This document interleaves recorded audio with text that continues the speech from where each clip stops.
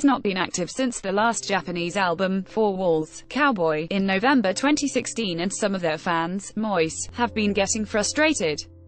Due to the long hiatus, some fans have begun to joke about FX being jobless. A choice advertising in red invented by Teeds, but some began to take the jokes more seriously, expressing their frustrations about FX's hiatus.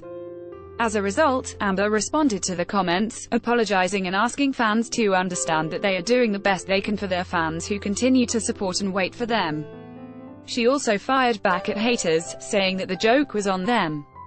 Fans have been backing Amber up and shaming these haters, who joked about FX being jobless. Fans continue to support each FX member and their successful solo careers, but hope that FX would be reunited soon with a comeback. John Cena reveals why he became a BTS stan.